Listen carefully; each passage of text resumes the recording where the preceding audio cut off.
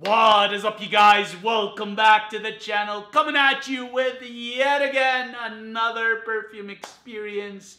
And today we're changing the perfume house just to kind of get a change in pace here, and just my nostrils would like to smell something different and new that I haven't smelled in a while. So as per the title below, we are covering the house of Memo, and in particular we are covering Sintra from this house.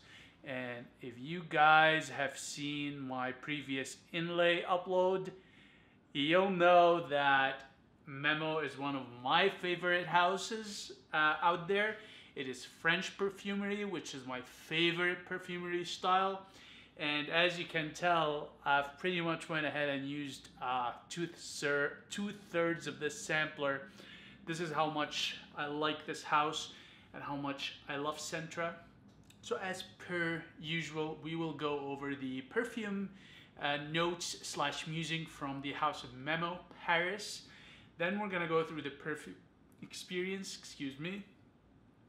And yeah, we shall get started. And as per tradition on this channel, make sure to grab your favorite snack, munchies, or bevy or cafe. In my case, I have some Panamanian coffee beans extracted here in an espresso shot, and it's kind of my take on an Americano, less water than usual.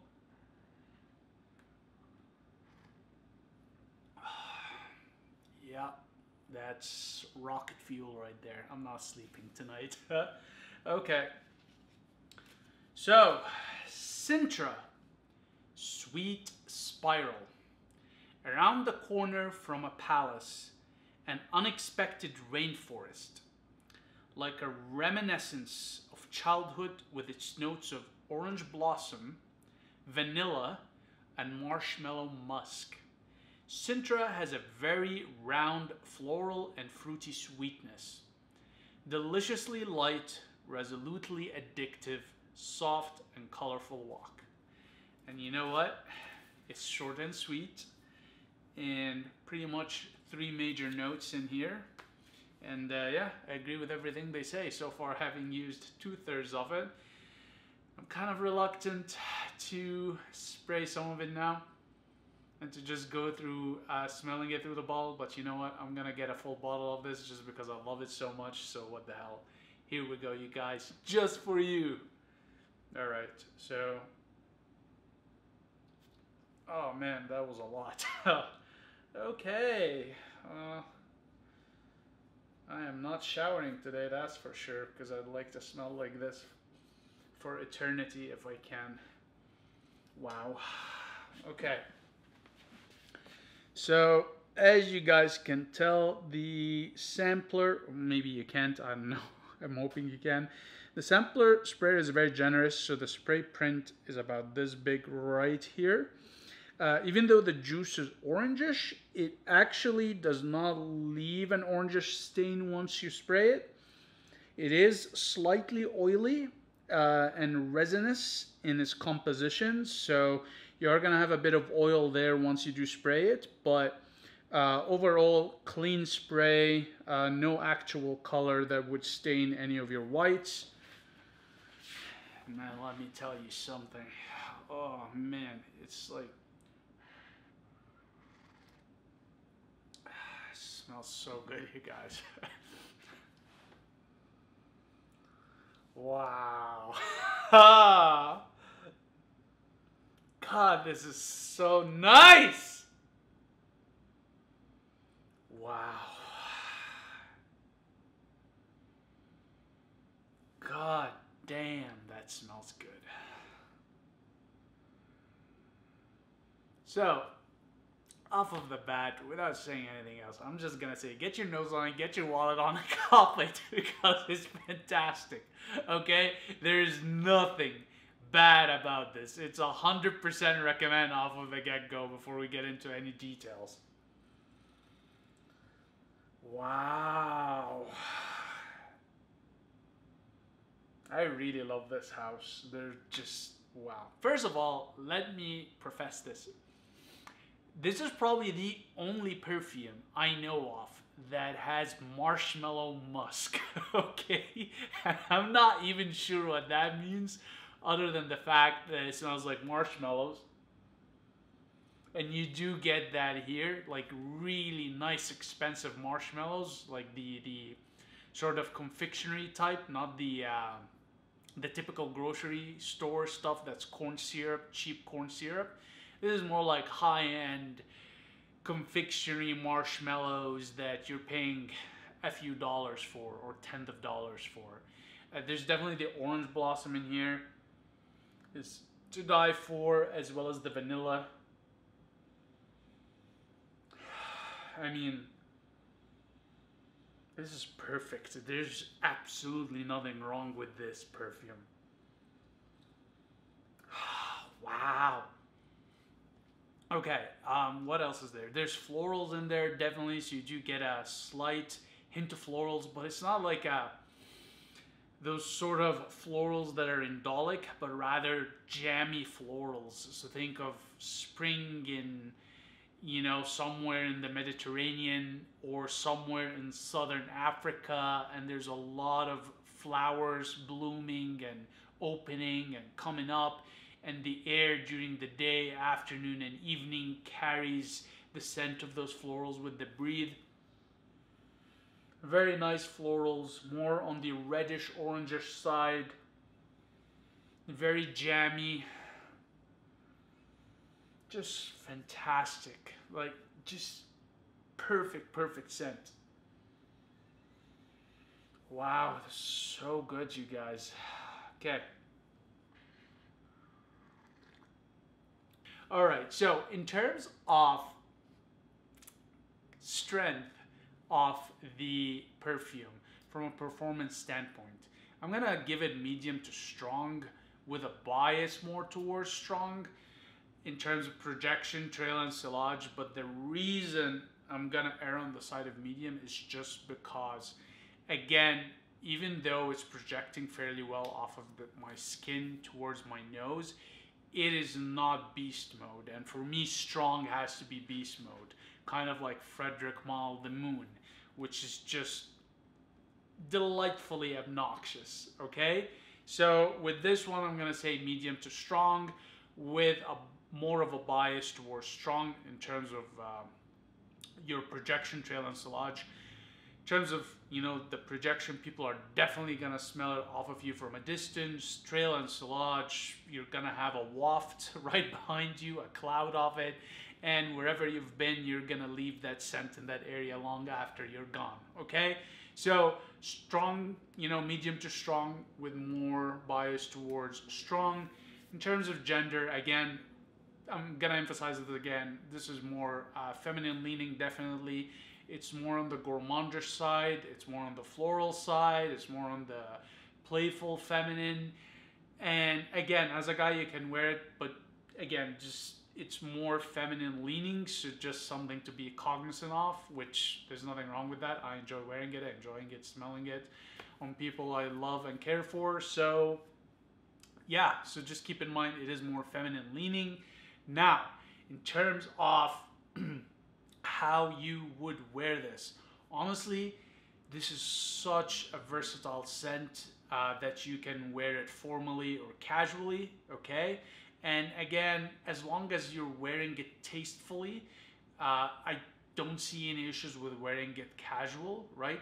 And the reason I say casual is because it's such a playful scent, such a youthful, gourmandish scent, so you can pull it off casually. By casual, I don't mean a hoodie and track pants, but I mean more like a nice crop top for the ladies and the jeans or shorts, you know, whatever your sort of aesthetic is, pleasing aesthetic if you wish or will. So this will do very well casually, and formally you can also pull it off in more of a formal dress, like an evening dress or a suit, you know, those lady suits.